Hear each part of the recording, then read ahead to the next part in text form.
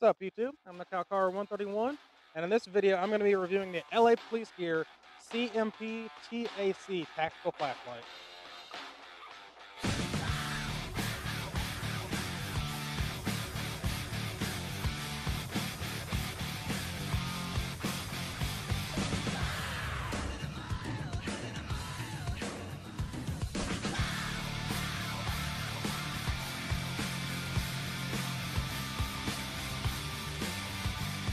LA Police Gear CMPTAC. From here on out, going to be called the CMPTAC. Pretty decent box. On the back, some of the specs. Oh god, cat. No, trying to record. Stay off the table. Some of the info here. It has a luminous SST40 LED. One 18650 battery included. Max is 1600 lumens. 2 selectable illumination modes. We'll go over all this later. But as you can see, the different illumination modes and their runtime. Turbo, 1600 lumens for 2 hours, all the way down to a moonlight mode. I would call it a moonlight mode, candle mode, whatever you want to call it. 10 lumens for 150 hours. Candela, 50,000 candela. And that really right there is the main reason that I actually got this. For a $40 flashlight, for the record, if I haven't talked about it yet, this is a $40 flashlight, $39.99. 1600 lumens with almost 51,000 candela. That's pretty impressive. 1 meter impact resistant. The weight is 120 grams, which comes out to 4.2, I believe, ounces. That is, however, kind of shady, considering that's without the battery. With the battery in it, as you should be seeing right here, it's more like 6.1, 6.2. Dimensions, IPX8 waterproof.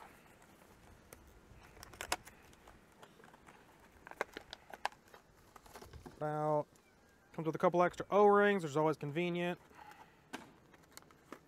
Directions. You can pause here if you want to look at them more in depth, but come on.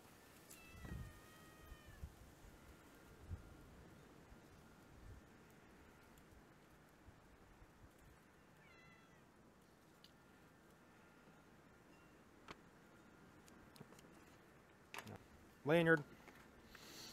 Comes with a charging cable. It is unfortunately micro USB. LA Police Gear needs to kind of get with the times and switch over to USB-C, but hey, admittedly, everybody has hundreds of these little things running around. Cat, get away from my... I appreciate the help, but here is the light. LA Police Gear CMPTAC. I'm assuming that stands for Compact Tactical Light, considering it is a fairly compact light. The head's pretty big, as you can see. It's a pretty wide head. But LA Police Gear, CMPTAC, little US flag on, that's about it.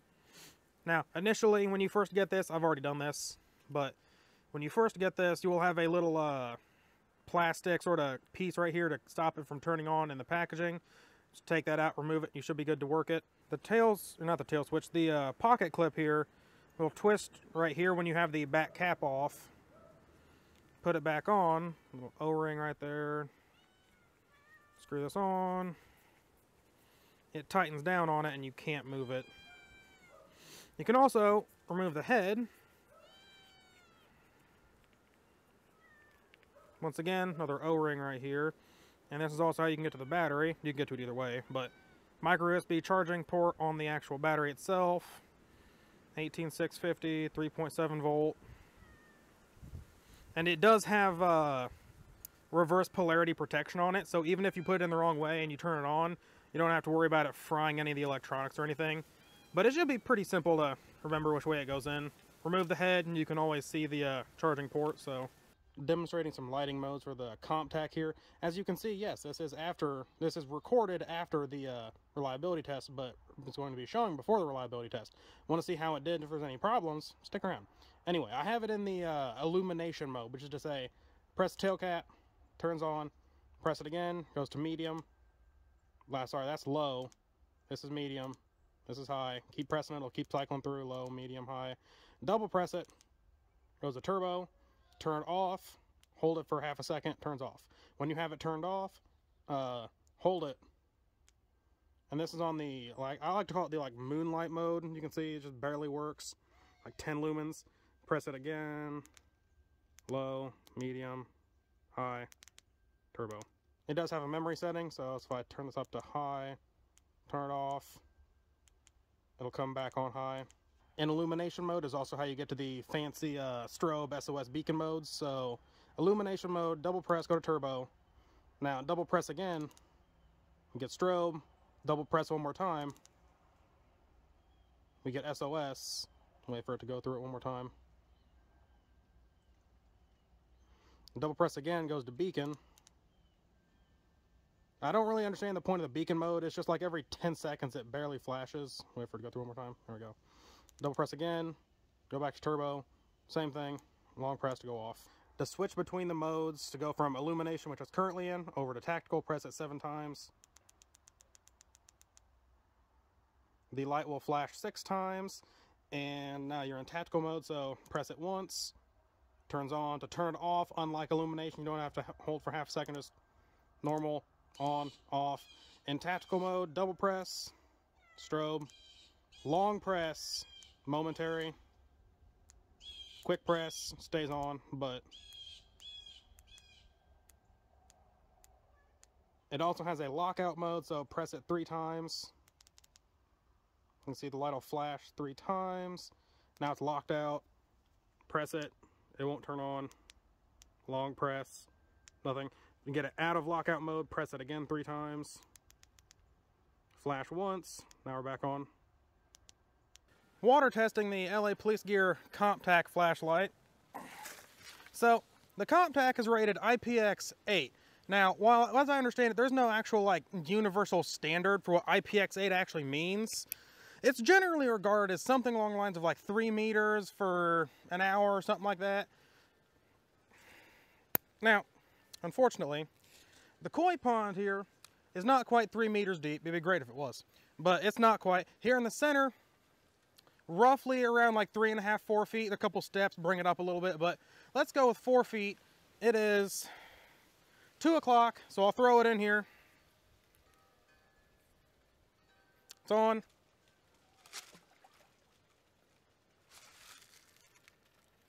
We'll come back in about an hour, check and see if it's still working.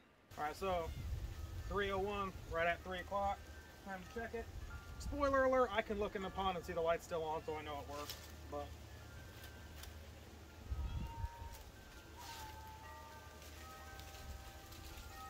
no issues at all.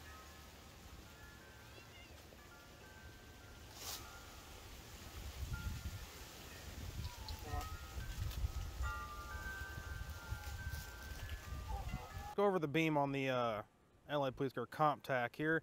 What you're seeing right now is the low, super low mode. I guess I call it like a moonlight mode. There's only 10 lumens. Target you can kind of see out there is about right around 30 yards away. But as you can see, again, super low, only 10 lumens, not much. Click it. We go up to low. This is, I believe, 50 lumens. You can see that target a bit better now. You can see that there's a person there. Still not super bright though. Bump it up to medium. 150 lumens. You can see it pretty well now. Lightened up pretty well. In person, I can very clearly tell it is it's an outline of a target. I cannot really tell he's holding a gun. The target I'm using in his right hand, so on the left hand of the target as we're seeing it, he is holding a handgun. You can't really tell, but I can definitely tell it's a person there. So let's click it again and go up to high. This is, I believe, 500 lumens. If I get that wrong, I'll throw up on screen what it actually is. It looks like, comparing the two on the camera makes it seem a bit brighter than what it is in real life. And there we go. That's the big one right there. Turbo mode, so 1600 lumens with 50,900 candela, I believe. Now, comparing it again in person versus the camera, it is definitely brighter on the camera. It's adjusting it somehow. But in person, it is absolutely bright enough. I can definitely tell, obviously, I can tell it's a person there. And I can kind of start to make out that he's holding something on his right side. But once again, there's a pretty decent hot spot here. But as you move off, I can move probably 10 yards off the target, and I can still illuminate the target with this build pretty well. turn you off. This is a Mod Light PLH V2. Now this one has, I think this is also, again, because of the not shattered lens, but you can see a very much more defined edge to the hot spot and the spill. But now some of you might be wondering, why am I comparing a Mod Light to the CMPTAC, considering the Mod Light, spoiler alert, costs literally like 7 times as much as this CMPTAC? Well, I mean, that's because if you see them side by side, despite only being 40 bucks, there's not that much difference, guys. The CMPTAC over here on the left, Mod Light on the right. So as you can see, they are really similar. The CMPTAC over here has 1600 lumens with almost just a hair under 51,000 candela. The Mod Light here has 1350 lumens with 54,000 candela. All right, because this light is a sort of a tactical-esque light, I have a target set up down there by that tanker down there. It's about 100 yards away. You can see it fairly well on camera. And as you can see, this is the CMPTAC here, lighting it up pretty decently well. Whole lot of spill, quite a lot of spill as you can see coming around it. But you can see that target pretty darn well over there. Now let's cut off the CMPTAC and we're going to cut into the Mod Light PLH V2. So there we go, the Mod Light PLH V2. In person, I'm not sure about on camera, in person, there really isn't that much difference between the two. I can still see the target pretty well. I can see a bit of the spill. The Mod Light here has, I think you can tell pretty well on camera, the Mod Light has much more, it seems like it's more focused on intensity and not so much on the spill, rather, comparing them in person. It seems like there's more brightness on the spill with the CMPTAC, but here or there, side by side. Right here on the right, this is the CMPTAC, this is the Mod Light. And just for one last comparison, you can see how important that candela is, the intensity is for a, again, like a quote-unquote tactical-esque light. This is the Warrior Mini from Olight you're looking at, and this has 1500 lumens, so very similar to the CMPTAC, which has 1600, but unlike the CMPTAC, which again has like 51,000 roughly candela, this has only 9,000, I believe. And on screen, you can see very well, it is significantly less intense. In person, I can barely even tell there's a target down there at all. So 100 yards away for any kind of like long distance identification sort of tasks, you really want a light that has oh, hit the camera a little bit, but you really do want a light that has slightly more intensity like the CMPTAC here. So we come to durability testing. How rugged is the LA Police Gear CMPTAC? As you can see, I'm recording this little clip after I've actually done all the durability testing, but you'll see how it does here in a second. So durability testing. I generally start out my durability testing with some drop tests. I did most of them, I believe all of them actually, from at least shoulder height. Me being 5'8", say that puts it roughly at about 5 foot in the air. Now, it did pretty reasonably well. It was going pretty well up until, as you should be seeing on screen, uh-oh, the lens did in fact crack from my drop testing, which is absolutely unfortunate. However, I also understand.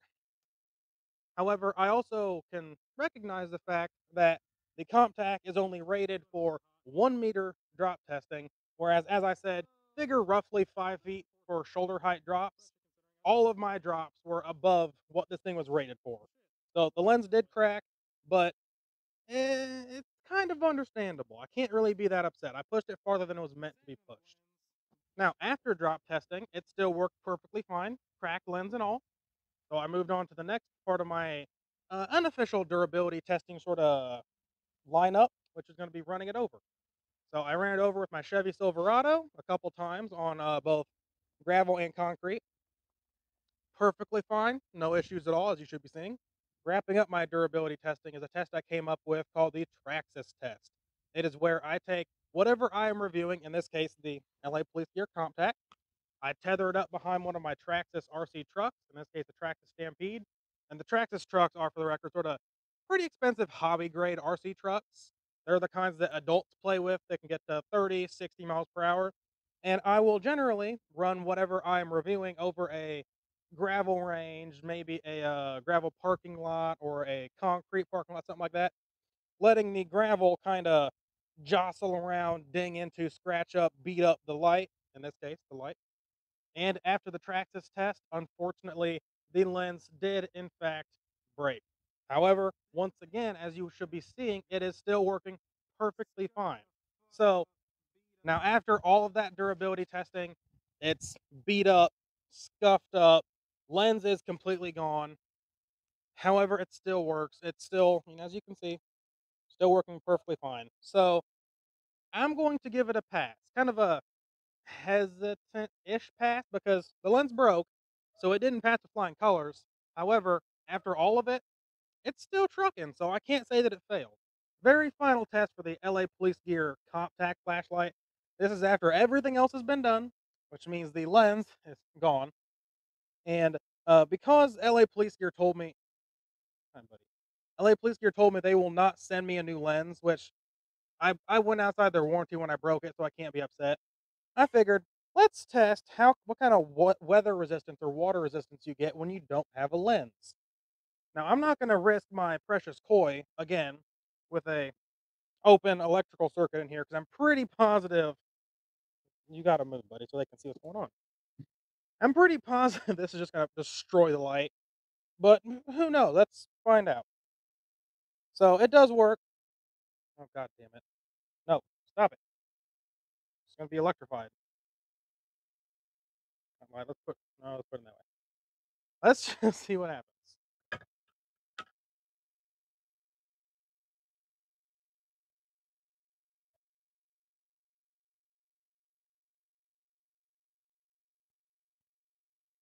It's still fucking on. So bubbles, some bubbles are coming up out of the lens. Air is escaping the lens.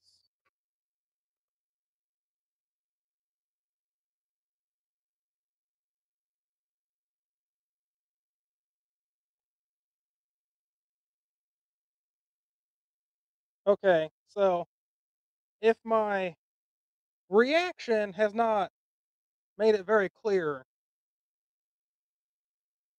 I am absolutely blown away. I was 90% positive this was just going to destroy this light, but it didn't. It, cat, you're in the way again, buddy. You got to move. I'm trying to record videos here. The people want to know. Still works. Other cat, you're in the way too. The people still want to know. It still works.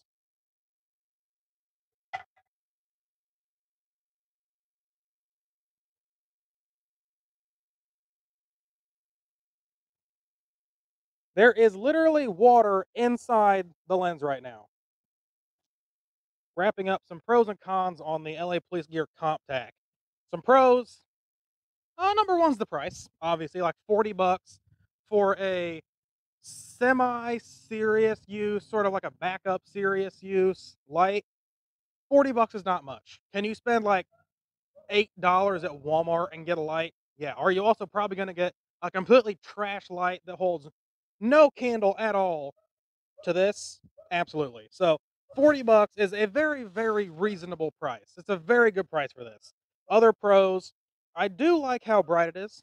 Obviously, the two kind of go together. For $40 you get an incredibly bright light. Again, in the beam comparison, what did I compare it against? A mod light, which cost over around or over $300. Pretty big price difference there. Another thing I do like about it is the illumination modes. So the tactical mode, if you are using it in a more really serious role, and as soon as you hit that tail switch, it's not in tactical mode now. Imagine it was. But as soon as you hit that tail switch, you get that super blinding, full power light. You can have it in tactical mode. Or if you're using it in more of like a utility mode, like around the campsite, or in a bug out bag or emergency bag, something like that. Something where you're realistically not going to need all that light every single time immediately. You have the illumination mode. I do like how it has those options. For the price, it is also pretty darn durable. Yes, the lens broke, which is obviously unfortunate. However, as you should have just seen in that final test, testing the water resistance with that lens. I'm not like an engineer or an electrician to be totally obviously clear about this, but I didn't believe for a second this thing would work. And the fact that it does, no lens, water getting inside the system, it still works. It blows me away. Now, for the cons, I genuinely don't really have any serious ones. The only semi-serious con you could say I have is the lens, obviously. The lens broke, which is less than ideal. Now, I also recognize the fact that in the durability testing, the drops I did were I'm about 5'8" roughly. All of the drops I did were pretty much shoulder height, which means they are all, at the very least, all of them were higher than the 1 meter impact distance this is rated for. So I cracked the lens when I pushed it farther than it was meant to be pushed. The Traxxas test, which is a pretty harsh test also, ended up breaking the lens. Now, that's unfortunate. However, I gotta say, with that final test I did, that final water test, even that's not really that big a deal, you know? Even if you broke the lens, it is still seemingly in completely working order. Other than that, like I said, super like nitpicky stuff. Like there's really no texturing at all. This texturing on the body is like not texture at all. When it's wet like it is right now, it's so slick it might as well not even be textured. I'm not a big fan of the pocket clip. It isn't low ride or it isn't deep carry for one, so this entire head sticks out. I don't really like how it dips in right there. I've just never liked pocket clips that do that. However, I also recognize the fact that given kind of the style of tactical light that it is with this wider head, I don't know if it's really meant exactly to be carried much inside a pocket. So I kind of think that the fact they even included a pocket clip is kind of a bonus. But all the same, I really am not a fan of it. So if you are in the market for a more budget tactical light, the LA Police Gear CMPTAC is something you should definitely consider. Durable, bright as hell, extremely reasonable price. What more could you want? If you enjoyed the video, give me a thumbs up. I appreciate it. Hit and subscribe if you want to see more content like this. Leave in the comments below any other flashlights or gear you'd like to see me review, and I'll look into getting it. So yeah, LA Police Gear CMPTAC flashlight. I gotta give it a thumbs up. I'm the Car 131. Signing off.